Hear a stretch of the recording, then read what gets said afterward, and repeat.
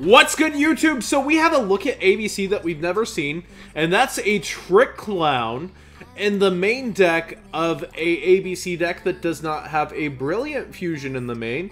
This man has taken a lot of pieces of the meta and put them together in a different way, and this is Jonathan Reyna's entire deck profile from a Mexican regional. Let's get into it. 3 A's, 3 B's, only 2 C's, double Thrasher, double Gold, 1 Silver, 1 Dragodius, 1 Trick Clown, and double Maxi. We've got a Foolish that lets him access the Trick Clown without having to play the Brilliant Engine, 1 Rhoda, 1 Book of Eclipse, 1 Dark Hole, 1 Instant Fusion, triple Desires, 1 Empowering Army, or Empowerment, triple Terraforming, triple Union Hanger, double Twin Twisters.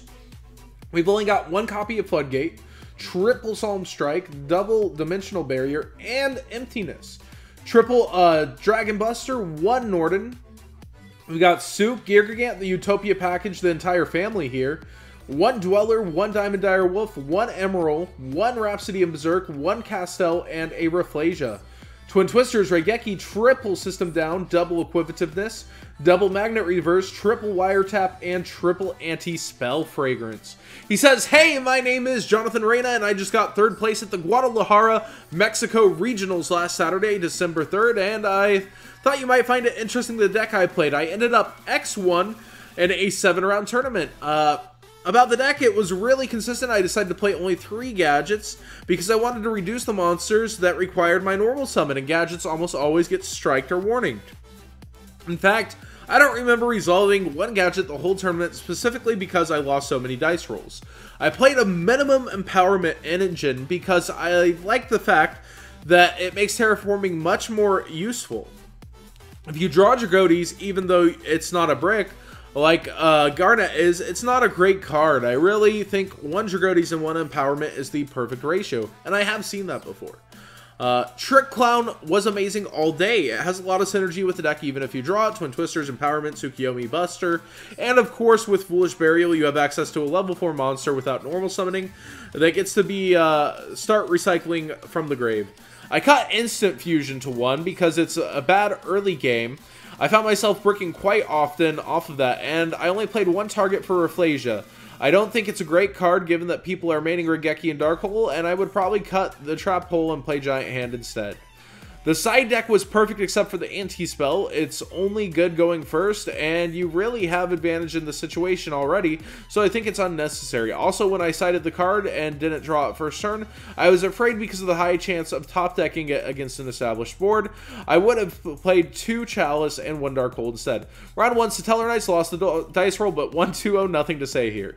Round 2, Anti-Meta lost the dice roll, 1-2-1. Game 1, I won with Dragodi shrinking my opponent's monster, attacking with a piece, unaffected by traps. Game 2, he locked very easily and I lost. Game 3, I opened combo plus Twister plus Wire Trap and I won the next turn. Round 3, Metal Foes lost the dice roll, 1-2-0. Game 1, he opened Gofu, Metal Foe, pops tokens, brings counter. Set 2, I make Tsukiyomi and 2 back row and passed. He activates Metal Foe again. Over the token, I Twin Twister the Metal Foe and the counter activates another set counter. I Dimensional Barrier and win next turn. Game 2, I don't remember very much, but I win with a very strong hand going second. Round 4, Metal Foes won the dice roll, but I lose 1-2. Game 1, I started with Suk and Barrier and Strike. He opened very well. I Barrier Fusion Spell and Strike a Kieran Pendulum Summon. Sadly, I don't have enough good draws with Tsukiyomi, and eventually he advanced so hard in the game set. Game 2, I started with combo and I win. Game 3, very grindy game. In certain moments, he had Tzolk'in, Slayer, and Ignister, and back row. I summoned Thrasher, activated my top deck field spell, and went for A. And he thinks for a moment, equip B, and I have C Engrave.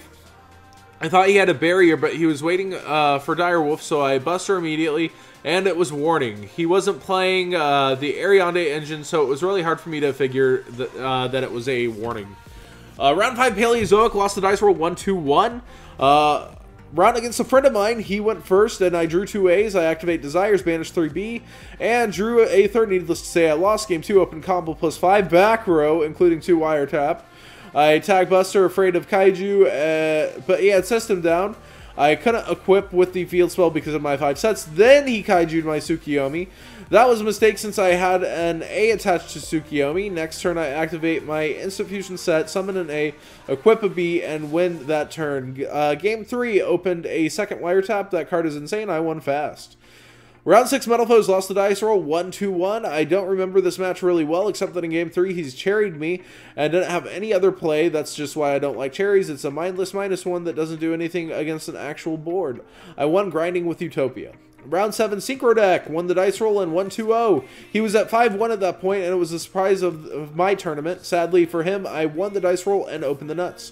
Shoutouts to my friend that lent me cards, especially Jonathan Alexis.